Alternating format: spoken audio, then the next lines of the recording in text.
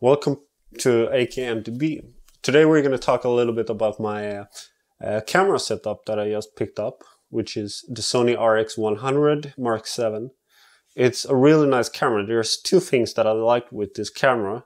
No, actually there's three things. I could connect the sound to it, so I could record with an external microphone. It could film in S-Log, and it has a really good autofocus. The bad thing with S-Log is that it gives you a lot of noise. And if you are new into S-Log and don't really know how to handle this, it could be a little bit weird. The reason for the noise is that this camera, when you put it in S-Log, it has the native ISO of the camera, which is 800.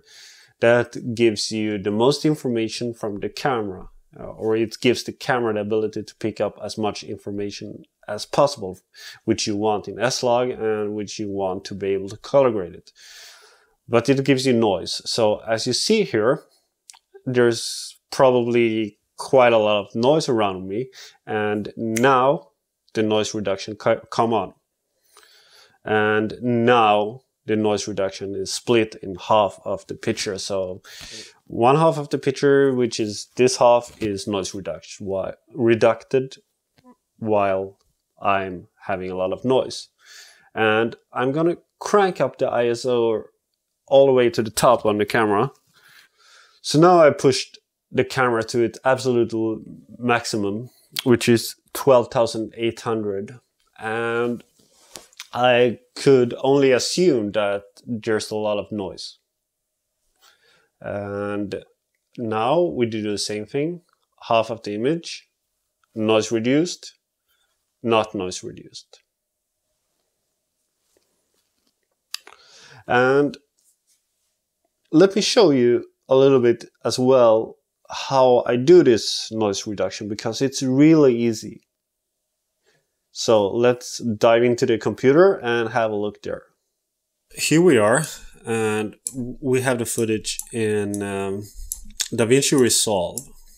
And let's have a look on it. And you see there's a lot of noise here. This is the one that I recorded on ISO 800, and this is the one on 12,800. And you see there's a lot of noise here. Let's play it so you see. It's really noisy. And let's jump to the other one, and you also see there's a lot of noise here. So reducing the noise is really easy. You just go to your color section of DaVinci Resolve, and then you search for reduce noise, and you will find NeatVideo reduce noise here.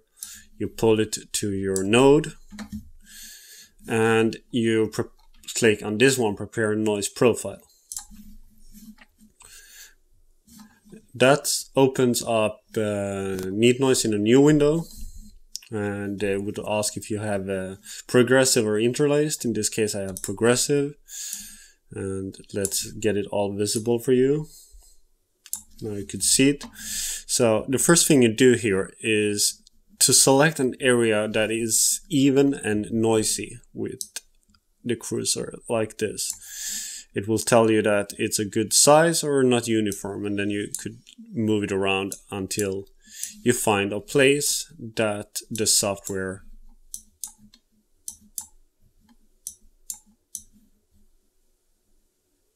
are okay with.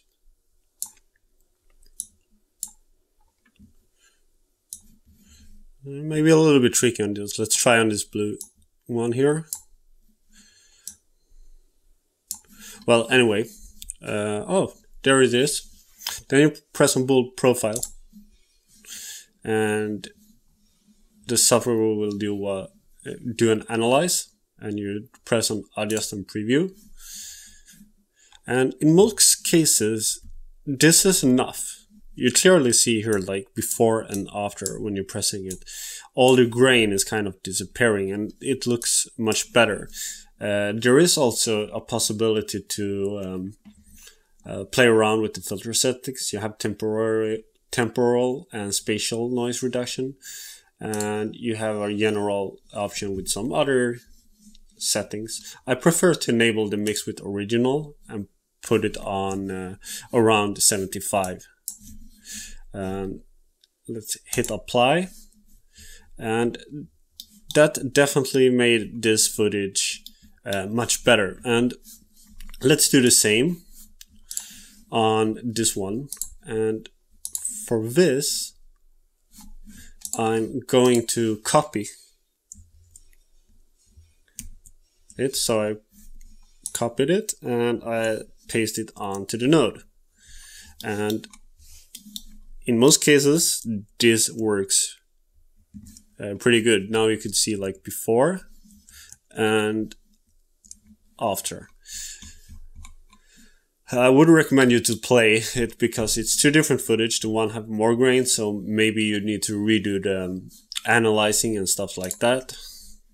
And there's also, some people say you should denoise before you're doing grading, and some people say you should do it after. I generally do it after my grading, so it's the last step in my process, and I put that in a separate node. So I have all my nodes here with the grading, and then I put the noise reduction last, because this is quite heavy for the computer to process. So if I want to playback it, I just deselect it, and then I could do the playback. But with it on, it's hard for the computer. It depends, of course, of your performance. Anyway, next up is to show you some before and after of this footage. As you can see, this plugin is really effective. It cleans up your footage in a good way, and it's simple to use, but it still have the depth of it, so you could tweak around with all the settings and get the footage exactly how you want it to be. And next thing I'm going to show you is some real-life situations with and without noise reduction that I did some days ago in the nature. And I say thanks for watching already now. And if you have any questions or thoughts, leave them in the comment below.